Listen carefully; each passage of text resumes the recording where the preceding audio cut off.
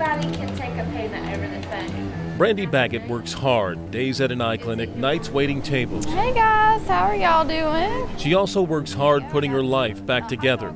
It came unraveled soon after she met Paul Ireland last year. I mean, everything that you would want in a guy, that's what he was. He was sweet and, I don't know, he was just perfect. Brandy and Ireland began dating. He did things like open the door for me and pull my chair out and do things like that I wasn't used to. But about 6 months into the relationship, Ireland's behavior started to change. He didn't want me talking to certain people anymore. I had to get rid of some of my friends to make him happy.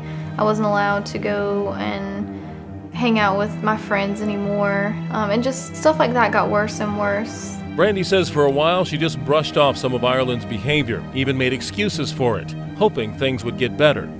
There was a point in time where I wasn't even allowed to go to my mother's house without him being there with me.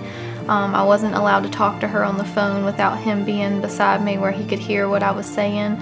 I felt like I was his puppet. I couldn't make any decisions on my own. Everything had to be, with his approval, and it's miserable. We were arguing one day and I was upset, I was crying, and I asked him, I said, am I gonna have to live the rest of my life like this? And he pushed me back on the bed and had his hand around my neck and he said, bitch, I'll take your life. There were times where I really honestly thought the only way to get out of this was to get out of it dead. Whether it would be from me killing myself or from him killing me, that was the only way out. I didn't know what to do.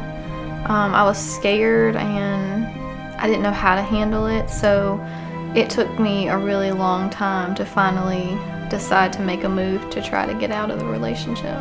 And he ended up raping me that morning, and so that was when I said that was it. I had to get out of it one way or another. Brandy went to a neighbor's home. They told her to call the Pitt County Sheriff's Office. Deputies charged Ireland with rape. Brandy took out a domestic violence protection order to try and keep Ireland away from her. I knew how he was, and I knew that piece of paper was not going to stop him from getting to me if that's what he really wanted. The order didn't stop Ireland. He began stalking Brandy.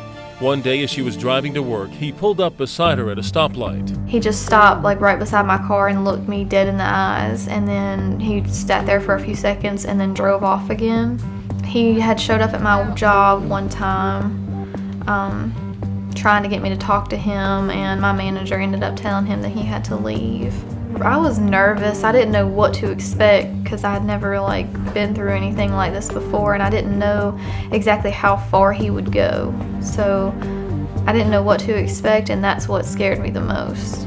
Brandy had been staying with family and friends, but one Sunday night she decided to go home. I felt like I would be okay if I just went home that night. I knew I had to work the next morning, so I thought, I'll just be there for a little while, go to work. The next morning, as she was getting ready for work, she heard a truck pull up outside. As soon as I saw that it was him, I locked the door, I locked the deadbolt and the regular lock, and I ran to the back of the house where the bookshelf is. As she hid behind the bookshelf, Ireland kicked in the door. He put one arm around my waist and picked me up and carried me out the door. Ireland forced Brandy into the truck. And then that's when I noticed that he had 2 guns with him. It definitely scared me because it was one thing for him to, force me out of the house, but then to know that he had guns, I didn't think that I thought once the truck left the yard that I wasn't ever gonna come back. Neither did John Gard. He's with the Domestic Violence Unit at the Pitt County Sheriff's Office. Gard was one of the first to arrive at Brandy's house after he received a report that she hadn't shown up for work.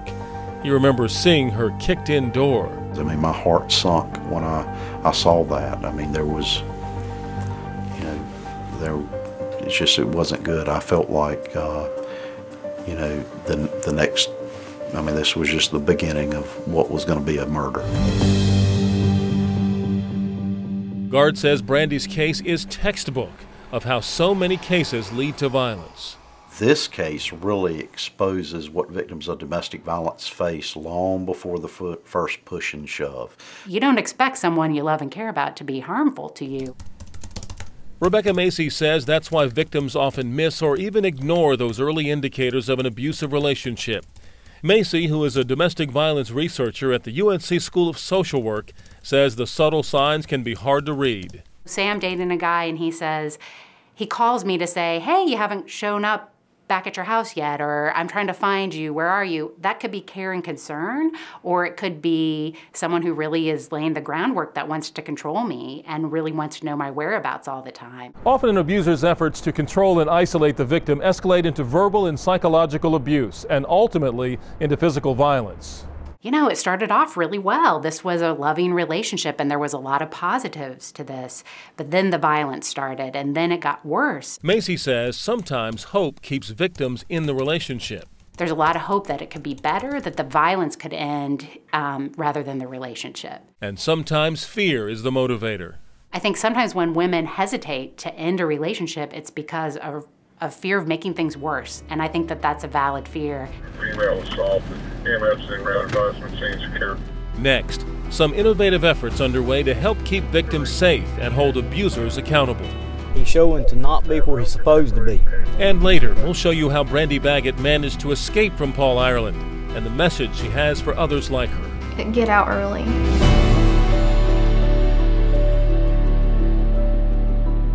He's showing to not be where he's supposed to be. Sergeant Chad Clark is in the electronic monitoring unit of the Pitt County Sheriff's Office. He's showing us how people arrested on domestic violence charges are monitored electronically while out on bond. We're constantly monitoring, looking at, seeing what's going on with everybody. This cuff is waterproof. You can take a shower in it, that's no problem. An electronic monitoring bracelet is placed on an offender's ankle. It sends out a signal that allows deputies to trace the offender's movement on a laptop computer in their cars or on a desktop computer in their offices. We had the availability to pull up the location of where they are at any given time. The green zones indicate where offenders are supposed to be at certain times, like work or home. The red zones are where they're not supposed to be, like the homes or workplaces of their victims. If they enter into any of these red zones, it sends out an automatic, immediate alert. When an alert goes out, deputies contact both the offender and the victim and begin moving toward the offender's location. When offenders are in locations where they are not supposed to be, it can be a violation of their pretrial release conditions, and they can be sent to jail. It holds offenders accountable and gives victims some peace of mind. They understand that it is not a fail-safe program. They understand this, but it does give them an added sense of security knowing that the offender is being monitored, is being tracked, is being watched. Electronic monitoring is just one way the Pitt County Sheriff's Office is focusing on the time period between an offender's arrest and their trial. Guard says historically, law enforcement agencies have ended their investigation of a domestic violence case after leaving the scene. We investigate the case. If there's probable cause, if that exists, we make the arrest, but we really turn on the heat after the arrest because we're looking at what's happening after that 911 call, after the arrest, but before adjudication. Guard says that's when most offenders try to manipulate the system. They tell victims every day not to go to court, and when they don't go to court, a lot of times those cases get dismissed. They escape accountability, and then we as a society, we blame the victim because she didn't show up. Guard has many examples, like this call from an offender to his victim. Whatever happens, don't never show back up in court no more. I don't care what they tell you, what they promise you, just don't never go back no more. Now, without you, they can't find me guilty. If Guard's domestic violence unit discovers that sort of victim intimidation, it will file more charges against the offender. You still can't have any contact with her. And if any conditions of the offender's pre-trial release are violated, his unit will try to get the offender put back in jail under a higher bond. If you do, your bond's going to be set at like $50,000. The unit also obtains statements from friends and neighbors of the victim as evidence in case the victim decides not to testify. Can we all agree domestic violence is a pattern? The aggressive and innovative way the Pitt County Sheriff's Office investigates domestic violence cases has Guard doing presentations and training for other law enforcement agencies around the state. 40% of all mass killings come out of the context of domestic violence. It's also earned the county federal funding for its domestic violence protection efforts. We haven't been stagnant. We've always asked why. Why is this occurring, and trying to adapt to change and respond accordingly. In September, Pitt County became one of only 4 communities in the country to share in a $2.5 million federal grant for domestic violence prevention. In Pitt County, that money will be used to deploy something called the Lethality Assessment Program, or LAP, and gather data to determine its effectiveness. Based off the situation that occurred today, I want to ask you a series of questions and offer you some assistance. LAP is already being used by the Cary Police Department. It's a set of 11 questions that an officer asks a victim when responding to a domestic violence call. Has he ever threatened to kill you or your children? Yes. Those questions help us determine what victims are at the greatest risk and the greatest danger for being killed by their intimate partner, so that we can try to get them services as soon as possible and hopefully try to help them break that cycle. Since it started using LAP, Cary police say more victims are getting help through domestic violence agencies like Raleigh's Interact. It's incredibly effective. Pitt County's federal grant is to document and quantify that effectiveness.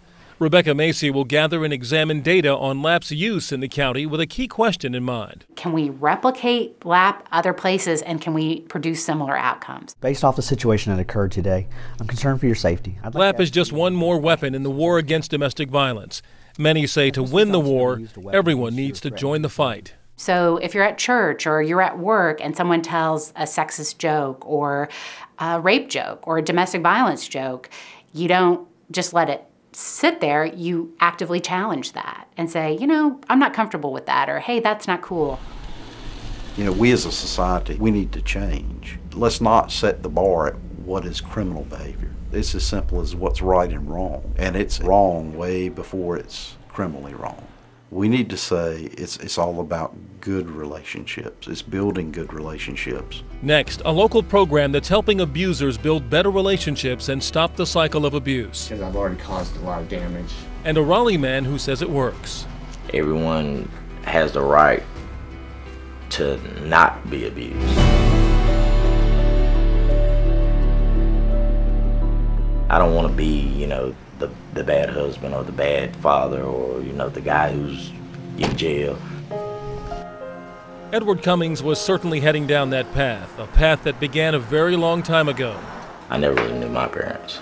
He was just 3 years old when his father murdered his mother and aunt. And my father, he's been in prison 30 years now. Cummings was placed with his grandmother. I started getting in trouble and things like that. So it was off to foster homes. They literally moved me everywhere. I'd stay in a place a few months and then they'd move me somewhere else. He went to court to be legally emancipated at the age of 16. I dropped out of school, started working full-time everywhere I could, anywhere I could. And any state he could, until he moved back to Raleigh in 2008. And a year later, I met my wife, and we've been together ever since. But he found out something was missing. Not having the knowledge that a lot of people gain through growing up with a stable family for years and years. It caused problems in trust and communication. I didn't know exactly how to go about expressing myself, you know, other than that basic instinct to, you know, when you're mad, you know, grab something, hit something. And so things didn't go well when Cummings and his wife got into an argument when he came home late after a night of partying with friends. We went from that to pushes and shoves. I left the house that night, and, you know, my wife, you know, being fearful, she called the police. Cummings was charged with assault on a female. It was a serious lapse in judgment. It was me creating a hostile environment. Passive and passive-aggressive. As part of his sentence, Cummings had to attend a 26-week behavior modification program run by Raleigh's Triangle Family Services called DOSE. It stands for Developing Opportunities for a Safe Environment. Yesterday I had court for the restraining order. The program teaches clients to recognize the patterns of abusive behavior. A lot is based on their upbringing, based on their culture sometimes, and based on just behaviors that have been accepted by people around them, enablers. DOSE gives their clients tools to deal with their behavior. That's coupled with group therapy sessions where clients can encourage and support one another. And so there's really this dynamic that works that helps them relate and interrelate with each other to help try the tools out, learn the tools, apply the tools, and share the tools. What we hear in our clients often is, I wish somebody would have given me this information back in middle school. It's gonna be all right, man. But the first step in the program is accountability. They've got to own their behavior. They've got to recognize that what they did was domestic violence, was family violence. Cummings says dose helped him become a better man. Giving me techniques that calm me down from being so hot-headed or from being, so stubborn, rather than, getting verbal or physical or, emotional, and lashing out or having a problem. He says it's helped his marriage. There's more communication now, as where before it was more of an argument thing. Now, after the communication, after the discussion, we're able to come to, peaceful solutions to whatever the problems may be or for whatever we're talking about. It gives you something to, wake up and go to bed to be happy about. Next, Brandy Baggett's own search for happiness after her experience in an abusive relationship. Just getting to a point in my life where I can, sleep at night without having to worry about anything.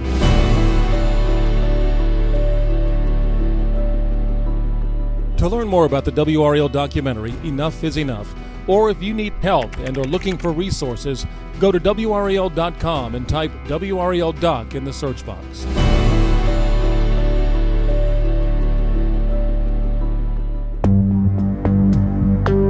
When Paul Ireland kidnapped Brandy Baggett from her Pitt County home in October of 2013, he took her to Northampton County.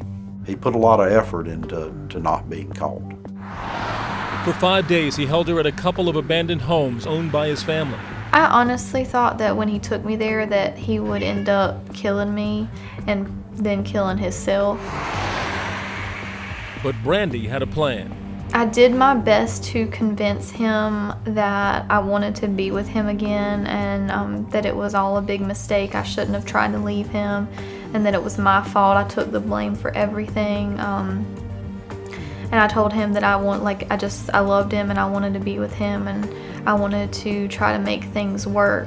Ireland was convinced. He asked Brandy to call Pitt County Sheriff to explain. I heard fear. I heard probably intimidation. I heard she was very fearful in her voice, but she was trying to really act like everything was fine, but she was doing a terrible job at it. Ireland decided to have his grandmother drive Brandy to the sheriff's office. The plan was to go back and for me to tell the sheriff that I wanted to drop all the charges and that I wanted to be with him, that he didn't do anything wrong. Ireland even wrote a script for her. He told her to transcribe it so it would be in her own handwriting. I love him and I want all of this to go away. A lot seems to be misunderstood. He has not hurt me, threatened me, or harmed me in any way. Paul's a good guy and is not guilty of a lot of what he has been charged with. I want what he has been charged with dropped and do not plan on appearing in court. As soon as she walks in, she no longer is the same person we've been talking to on this phone. She just broke down and started telling us the truth. I just never would have predicted, and nobody else would have, that she would have been released. That's because Brandy's case reminded Guard of eNOuugh Coburn. Coburn's case was profiled in the award-winning 2006 WRAL documentary Paper Thin Promise. Carter kidnapped eNOuugh and eventually took her to her grandparents' trailer in Franklin County. Coburn's boyfriend kidnapped her from her Pitt County home and murdered her after holding her hostage for a week. Hello? What's the matter? What's the matter? Doug? Doug? Doug? There were a lot of similarities to this case and to the case involving eNOuugh Coburn. Coburn's boyfriend tried to kill himself but failed and was sentenced to life in prison. Paul Ireland shot and killed himself hours after releasing Brandy. I cried really, really hard. I wanted him to get help. I didn't want it to just, I wasn't looking to just save myself. I wanted to save him too. Brandy says she takes anxiety medication, receives counseling, and gets a lot of support from friends. She's working to save money to go to nursing school and says she has learned from her experience. I learned definitely what to look for to keep that from happening again. And just, you have to be careful who you trust. You just have to really, really be careful. You guys doing okay over here? Do you need refills or anything? I appreciate it. All right, you're welcome. And when signs of a potentially abusive relationship appear, get out early, because the earlier you get out, the easier it's going to be. If you wait around, you're just going to wait till it's too late. instead of just, you know, brushing it off, pushing it to the side, you know, making excuses. I could have gotten out while I was still, you know, before it got really bad.